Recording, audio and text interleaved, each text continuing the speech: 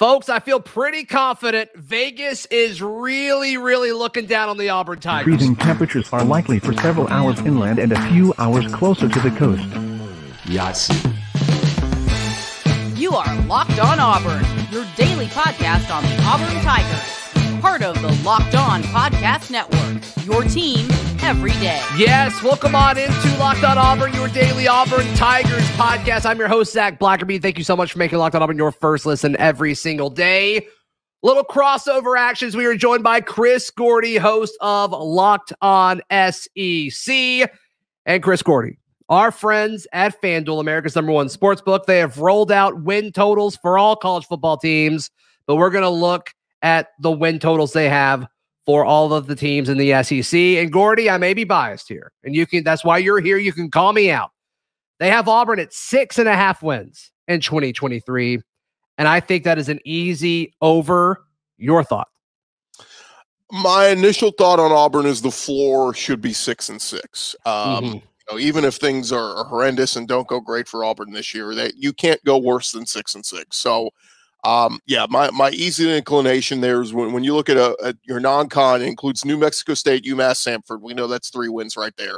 So can you find me 4 more wins? That's how I always like to do it. I don't like to work backwards I like to go forwards with win totals. So sure, find me 4 more wins. At Cal, as we know, is one that I think most Auburn fans expect to win. Right. I know Cal is a decent program. It's a road trip. It's out west. It's a different time zone. All that stuff shouldn't matter. You're Auburn. You should be able to run, even if you don't throw a pass, run the ball for 400 yards and get out with a win. So yeah, I think that should be 1. So that's 4. Can you find me 2 SEC wins? Well, Mississippi State and Ole Miss at home, I think at minimum you need to split those, right? Mm-hmm. So I think you'll win one of those. And then really, outside of that, is there a road game you can win? At Vandy seems like the easiest one to chalk up as a W. So to me, I think I'm with you.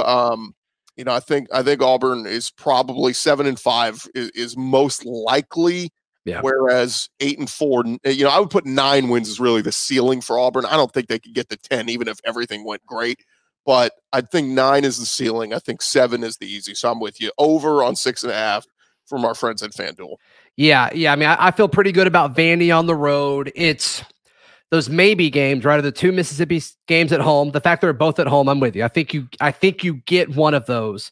I think at A&M is interesting because that program, I just don't know I just don't know. I just don't know about the Aggies. How does Jimbo kind of get that squad going? They've certainly got the talent, hasn't resulted in consistent wins. So, I think that's certainly one too. And then at Arkansas is a team I'm not very high on this year. We'll see what Coach Pittman can do, but it seems like they've kind of trended down a little bit over the last few seasons. AJ Jefferson, though, him back with Dan Enos, I think Enos is going to be a shot in the arm. Sure. We're used to the Kendall Browse offense. They got some pieces there. And the Rocket Sanders is back, too, one of the SEC leading rushers from last year. So if you're discounting Arkansas, I would say maybe take a pause there. But again, I would still say, right now, if you're asking me unbiased, Auburn at Arkansas in early November, it's a 50-50 game. Yeah, certainly a maybe game, but there's a lot of those, and I think if Auburn can split those, you're looking at 7-5, 8-4. So we will see what that looks like moving forward. You mentioned Arkansas. Arkansas is also at 6.5, courtesy of our friends at FanDuel Sportsbook, and I think this is right. I think Auburn, I think Arkansas, I think Mississippi State, I think Missouri, all these teams are at 6.5, South Carolina and Kentucky. They're all kind of in that same tier. I think that's fair. Gordy, if you had to pick one of these teams that would go up or down as far as win totals, which one would you kind of lean towards? Yeah, the Arkansas one is interesting because they're non-conference. They get Western Carolina, Kent State, and Florida International. So that's 3 wins right there. BYU is their 4th, non-conference. Now, remember, they went to BYU last year, and even with all the struggles they had, they beat a good BYU team there. So I think getting them in Fayetteville this time around, I think Arkansas should expect to win that one. They get, the neutral field game with A&M is always close. For some reason, A&M always finds a way to eke it out, but it's always a close one.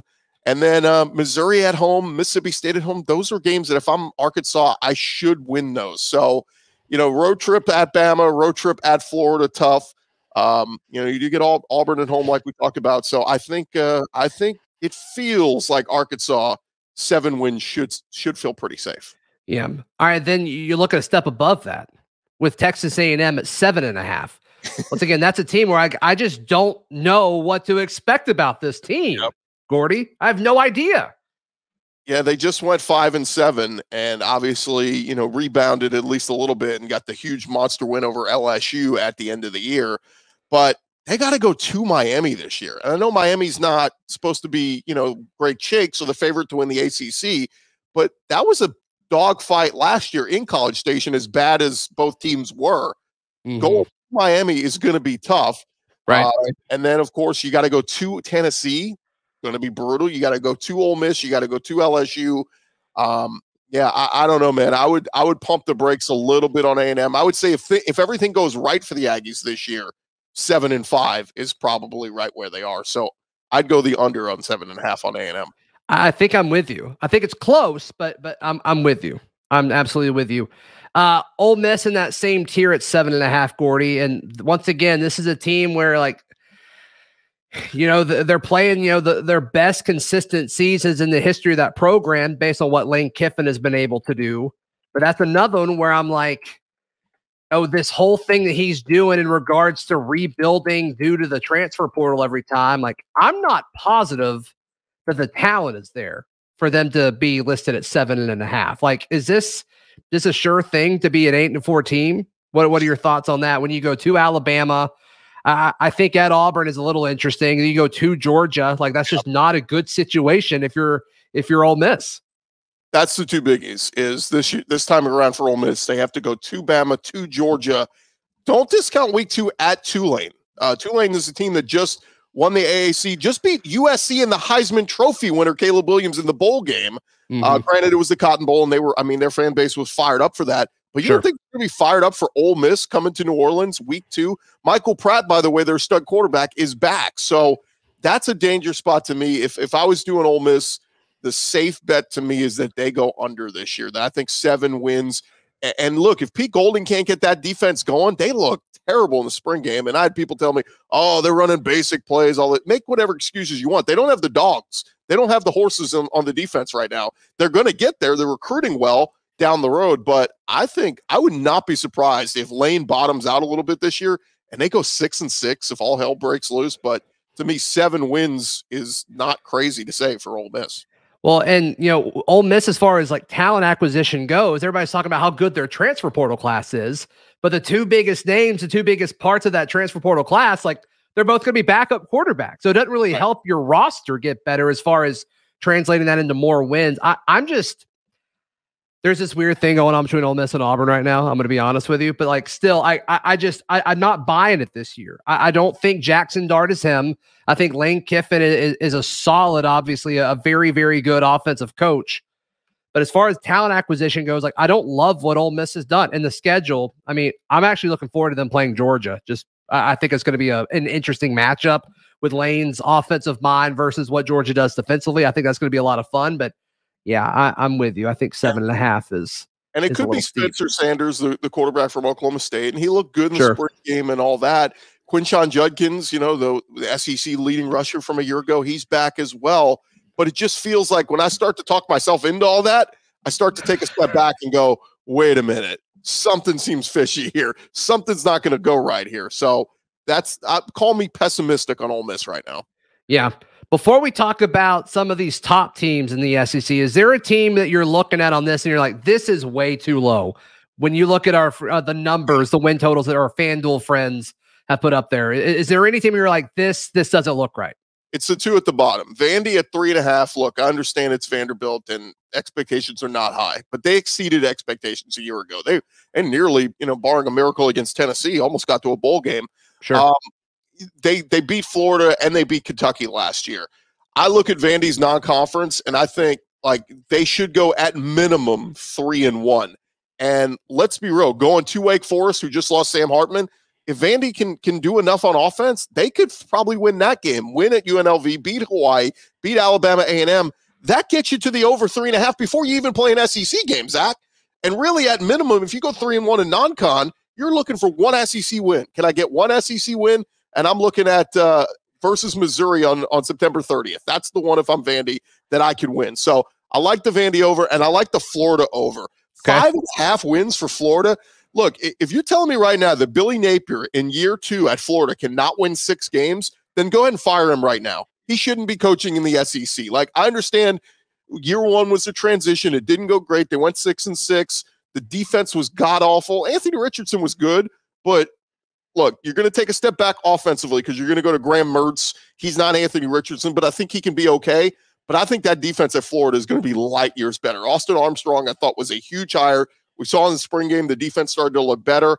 I think Florida, like, if Florida's number is really 5.5 wins, dude, again, just go ahead and fire Billy Napier right now. If you think he can't, at worst, get to 6-6, this is Florida, a program of excellence. Like, you win national titles at Florida.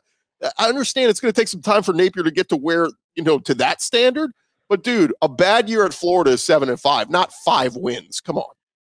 Yeah, and Florida people can only wave the whole, the Dan Mullen left this roster in shambles thing for so long with the current state of college football with the portal. Like, okay, Coach Napier, like, this is it. Like, this is when you kind of need to start putting it all together. Gordy, looking at Georgia, Alabama, LSU, and Tennessee, the cream of the crop in the SEC entering the 2023 season. We'll look at those totals next. And also, Gordy, I got to pick your brain. Where does Payton Thorne stand among SEC quarterbacks when you look at the tier list ahead? Gordy, today's show brought to you by our friends at Built Bar. Gordy, I went to my local grocery store and all of the Built Bars were sold out because they just can't keep them on the shelves. People love Built Bars. And so I'm like, okay, let me try to find something else. I'm trying to lose some weight. I'm down 10 pounds. It's good stuff. And I'm looking at all of the other other protein bars, and they're just all like super high in protein or super high in calories. There's not protein. It's all carbs.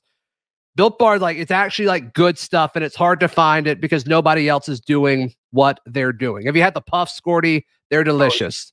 There's nothing better than this protein-infused goodness. When you look at the marshmallowy texture in between. But seriously, all of these Built Bars are covered 100% in delicious, decadent chocolate, high in protein, low in calories, low in carbs. Be sure to check them out, built.com, or in your local Walmart or Sam's Club. Gordy, looking at the top teams in the SEC per our friends at FanDuel and per, I guess, common sense, you look at Georgia at 11.5 wins, Alabama at 10.5 wins, LSU and Tennessee both at 9.5 wins. I got a feeling a lot of people, Gordy, are going to say Bama's too high, and I don't know if I'm really ready to get there quite yet. Yeah, it's tough, man, because not having the quarterback is what's really, really hard to get a read on Alabama right now. I mean, they've looked like they've kind of reloaded on defense. It looked like, at least what we saw in the spring game, Kevin Steele's going to get back to that blitzing like crazy, corner blitzes, safety blitzes, linebackers, like they're going to get after it. And so I'm confident that the defense is going to be okay. I think they're going to get back to the ground and pound dominant run game. I love what they've got in the backfield right now. The biggest question they have is who's going to be your quarterback? And unfortunately, the spring game, we saw a ton of interceptions. Ty Simpson, Jalen Milroe. We saw some good, but a lot of bad. And it was just a mixed bag. So they go out and get Tyler Buckner, the transfer from Notre Dame. I still don't think he's the answer. I mean, again, maybe they're just trying to add competition. But that's the hardest part for me, Zach. When I look at Alabama, you're getting punched in the mouth in week 2 with Texas and Quinn Ewers coming to town. Keep in mind, before Quinn Ewers got hurt in that Bama game last year, he was throwing it all over Bama. So The Texas game in week 2 scares the hell out of me if I'm Bama. And then road trips at A&M. You lost last time you went there. At Auburn again, Iron Bowl, you throw the records out. Even during Auburn's awfulness the last couple of years, that game has had moments. Auburn with the first year of a coaching tenure usually goes pretty well for them. Yeah, and then that Tennessee game is, I know you get them in Tuscaloosa this year, but they're obviously good. LSU is going to be a danger spot. So I just look at it, Zach, and I go, it would not surprise me. It's very un-Saban-like, but it would not shock me to say that Bama were to win or lose 2 games again this year, albeit close, right? I mean, last year they lose on a last-second field goal at Tennessee, and they lose on a 2-point conversion in overtime at LSU. But a loss is a loss. And so, again, safe money. I think a lot of the bettors are going to go, oh, it's Saban. He had 2 losses. He always bounces back. That's true. But he's always had a dynamic stud quarterback, and he doesn't have that right now. Georgia at 11.5 wins is probably the most confident I've ever been going over an 11.5 win situation. It's stupid. I mean, their schedule, I get what joke. it is. I get what it is. They had Oklahoma originally scheduled, and they had to drop them because of the SEC comes in and goes, "Oh, you and Tennessee, get Oklahoma off your schedule. You're playing each other," which is weird because they didn't do that with Bama and Texas. Like Bama's still going to play Texas this year, but it's just kind of interesting. But you go look at that schedule. Georgia's going undefeated. I mean, I put a future Heisman bet on Carson Beck. He was plus 3,000. If you can get that value on Carson Beck right now, because think of it this way. Georgia's going to go undefeated. They go running back by committee, so no running back's going to stand out from the other. There's no receiver. I mean, maybe Brock Bowers, but like a tight end for Heisman seems like a long shot. To me, at the end of the day, I think they'll look back and go, he has the cleanest stats. He's the best player on the best team. And I think Carson Beck's going to get that invite to New York. So that's a juicy take. That is a juicy take, Gordy. Georgia's going undefeated in regular season, 12-0. Will they play Alabama or LSU in Atlanta? We'll see. But yeah, I would say the 11.5, the over on Georgia seems pretty safe. All right, looking at the number 2 teams in both divisions, you got LSU and Tennessee at 9.5 wins. I was talking with a buddy earlier this week. Like, I feel really good about Tennessee. LSU to me is like, for some reason, I'm not confident about it. But there's no reason to think that they should be taking a step back from a year ago. Right. See, I'm the opposite of you. I think it's LSU is more likely to go 10-2 than Tennessee is. Okay. And it's just because I like Joe Milton. He's not Hendon Hooker. I like their receivers, Brew McCoy, Ramel Keaton. I like these guys. They're not Jalen Hyatt and Cedric Tillman. So I just feel like, and Tennessee's going to run the football. Don't discount that. But like when you look at Tennessee, they got to go to Bama. They got to go to Kentucky. They get Georgia at home. They got to go to Florida, which is never easy. So sure. I just see there's more pitfalls to me for Tennessee. For LSU, look, they get Florida State week 1, but man, LSU finally, like they played that crap for a half, finally woke up in the second half and then missed the extra point as time expires. If they make that go to overtime, I feel like LSU was going to win that game. Like they proved that day. It felt like they were the better team in Florida State. They just shot themselves in the foot a ton. I feel like LSU is going to go in that game way more focused this year. And here's the crazy thing, Zach. They were trying to figure everything out. It's so many new transfer pieces through the portal, new quarterback in Jaden Daniels, new head coach in Brian Kelly, new OC and Mike Denbrock. All these things they're trying to figure out. Guess what? All those guys are back. Continuity.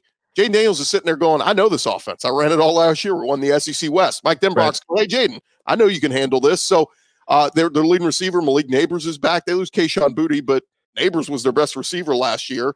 The 2 big questions with LSU is who's going to be their starting running back and the cornerbacks. They brought in more transfer portal guys. How quickly do they get that figured out?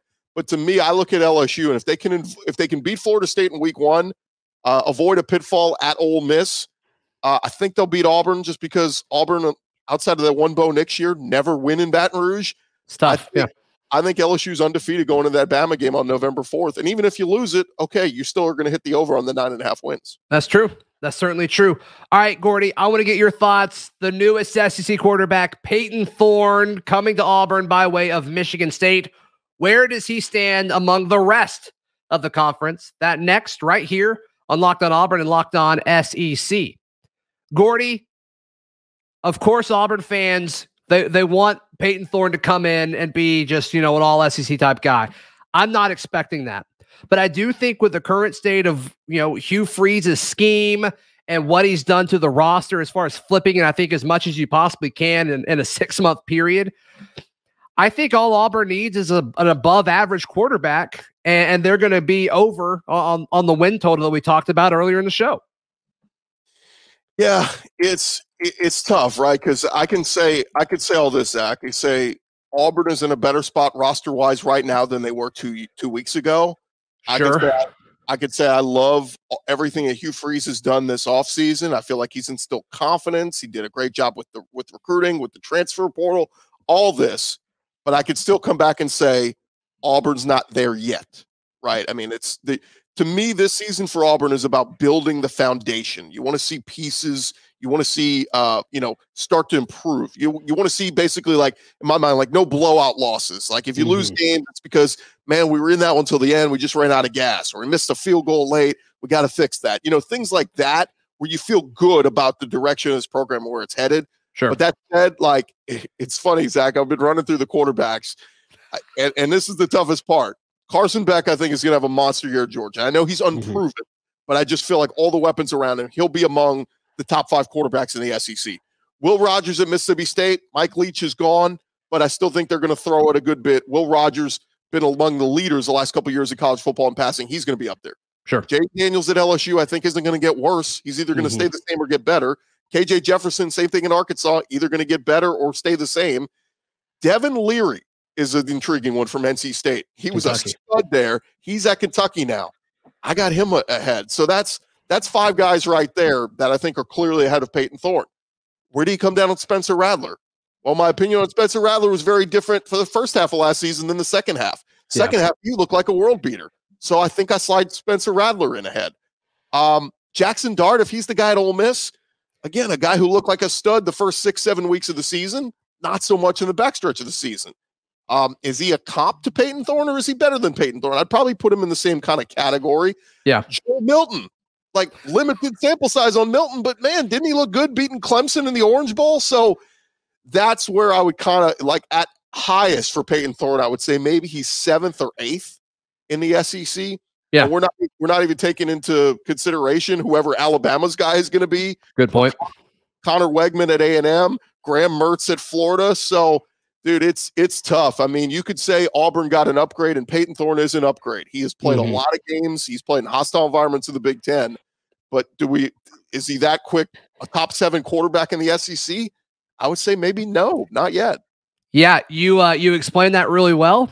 And now all of a sudden I'm like, I think that's interesting, because until he does it, I don't know if there's an argument that you can make where that is the case. I guess if you looked at his 2021 numbers at Michigan State, he'd have one of the best, most decorated seasons that an Auburn quarterback has had from a stat standpoint, but that doesn't make him like a better SEC quarterback. Can he do that again? And, he didn't do it a year ago for various reasons. So, and it also doesn't help him that, like, there's a lot of questions about Auburn's wide receiver room. I think the running game is going to be really solid. I think the offensive line is significantly better than it was 6 months ago when the season ended last year. But is that enough? And you pair that with Hugh Freeze and Philip Montgomery's style of offense. Like, I think it helps them. But you're right. I mean, all of those guys right now, you have a much stronger case to put ahead of them, because with Payton Thorne right now, I guess you're just kind of rolling the dice and projecting. Now, I think you have to do some of that. I think that's partially our jobs to do that. But yeah, it's hard to argue against anything you just said. I'll tell you this. I mean, I put him ahead of Brady Cook at Missouri and A.J. Swan at Vanderbilt, so he's better than those guys. What's going to be fascinating, Zach, what if Buckner wins the Alabama job? I think going into week 1 of this season, we can make the case that Auburn has a better starting quarterback on day 1 than Alabama does with Payton Thorne over Tyler Buckner. That's just my opinion. Now, we'll see as the season plays itself out. Is there anybody that could win the job at Alabama that you would say they're better than Payton Thorne? I just like Simpson and Milroe, the flashes we've seen, the potential they have, and I love Milroe's running ability. Jalen Milroe is if he's the guy and he can cut down the turnovers, I think he could be really special for Alabama. But I think we're picking hair. What's the word? Choosing hairs, whatever it is. Like, it's splitting hairs. It's like there's so much unknown. We don't know. Like, Graham Mertz was good and bad at Wisconsin. He could get to Florida and be a stud. We don't know until we get in there. But again, I can only go with what I've seen. And again, I'm taking a huge game on Carson Beck. He hasn't started a game for Georgia, but I just look at those pieces and go, my God. But we know right now, I would say Will Rogers, Jaden Daniels, KJ Jefferson, Devin Leary, maybe Rattler and Dart, wherever you have them. I would have them ahead of Thorne. Yeah, I think all that makes sense, Gordy. If folks want more SEC conference-wide coverage, where do they go, bud? Yeah, just come over to Locked On SEC. We've been talking a lot of we've been talking very glowingly about Auburn in recent weeks. So you probably would love our show these last couple of weeks. But yeah, we'll be recapping it all or getting ready for the season. We'll be talking more football. We'll have more guests stop by along the way. We had TJ Finley on a couple weeks ago. So check us out, Locked On SEC. Yeah, he kind of gave you a tip of the hat. It's like, yeah, I'm really thinking about transferring. And then of course, he entered the portal. So it was pretty cool. Yeah. For Locked On SEC listeners, you can find my show, Locked On Auburn, available wherever you get your podcasts and on YouTube. And we will see you on Monday. This has been Locked On Auburn and Locked On SEC.